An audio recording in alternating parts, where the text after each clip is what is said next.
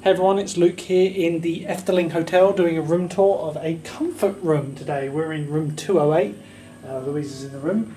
Got a key card here, just hold it up to the fob like so. It lights up blue and you can open it. And a nice feature on this door, if the door isn't shut, like that. Oh, it's not going to do, there you go. It sets a little alarm off just to let you know that the door isn't shut properly. These rooms are very plush. This is a 4-star hotel. And when you first come in, you'll notice that it's very blue, very happy. Louise is on the bed. Say hi. Hey.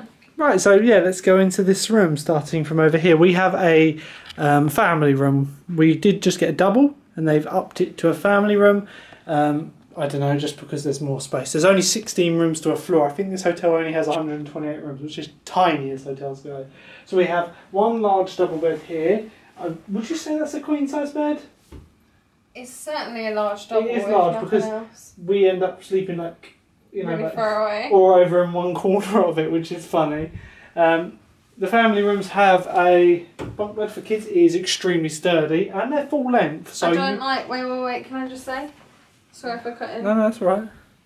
The ladder.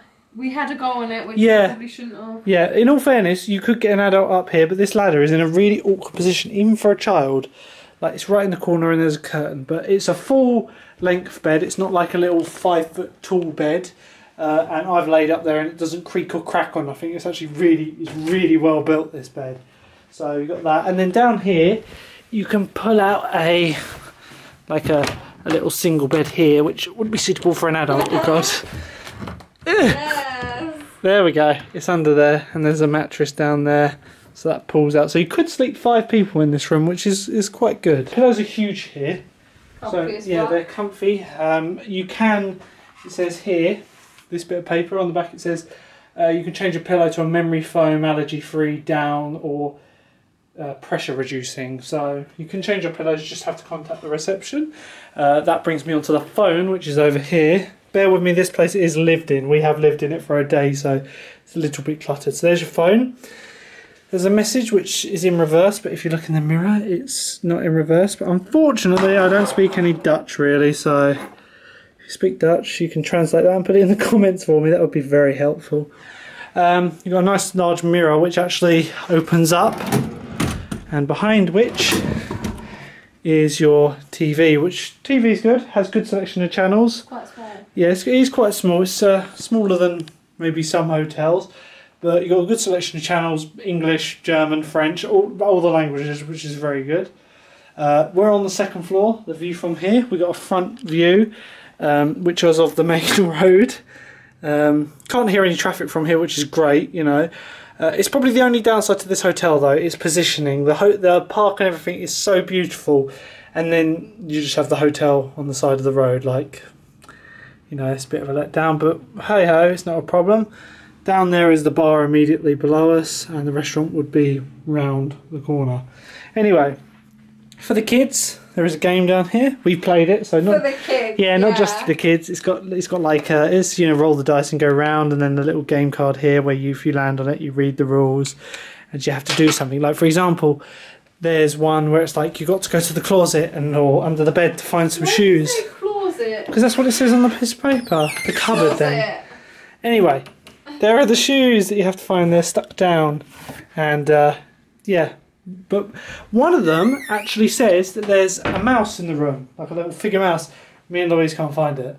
It said under the bed, in the closet, and it's like, can't find it.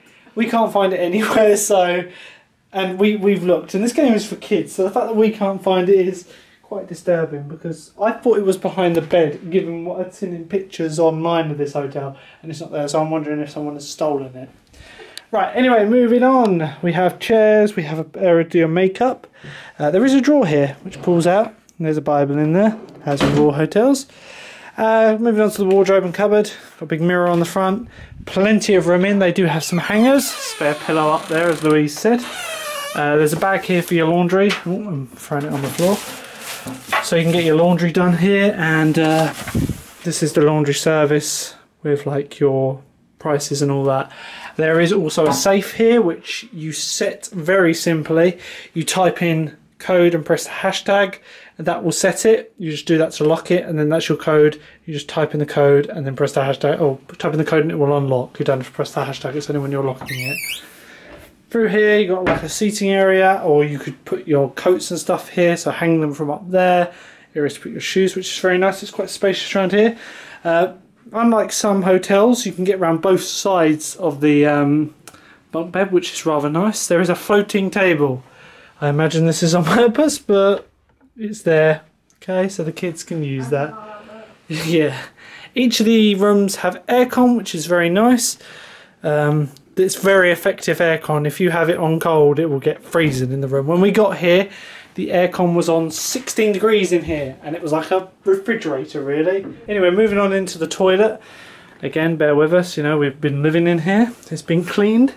So you've got a nice large sink, which is always good. There is hand soap and there is shampoo and shower gel in here. I spent ages trying to work out how these things work, but you just squeeze the bottle. There's no like thing on the bottom, which is always, you know, good fun when I couldn't find it. Toilet. You got a hairdryer in here, similar to the ones at Disneyland Paris. It's pretty weak from what Louise has told me. It just magnetically sits up there like so. How would you rate the hairdryer, Louise, seeing as you've used it? Like a breath on my hair. Okay, so, but it does the job if you don't have it. Yeah, but I don't always fully dry my hair anyway, so it was pretty wet when I left, but it doesn't bother me because I had breakfast that dried during then. Yeah, a nice little emblem up there. It all looks really nice, but then there's just like the little covers are falling out from here, so you see the screws, which is a little bit sad, but just me being a perfectionist for you. Anyway, back to the lavatory. Yeah, get back in the box. You know, the toilet is like your standard toilet in a hotel. It'll flush anything. It's nearly impossible to block. The showers are incredibly powerful in this place, and they sit on the wall like so. I can actually show you the shower. Like, you turn it on with the right hand once, and they are super powerful showers, which is good. And the heating is really good on it as well, which is, like, I know you go to some hotels and they can be a little bit pathetic, you know, like they go hot, they go cold. One other thing, you've got your clothes drying now, which you just put over to the other side and latch on. So if you need to dry any clothes, comes with towels in the room, as you would expect. I don't think I've ever been to a hotel that doesn't have towels, and if you are in a hotel, yeah, they are very small. There's no like big bath towels. Back to the bedroom. You got a chair. You got a bedside table, which it's really strange because they've obviously moved the beds about in here, or they've set them up for a 2 double bed setup.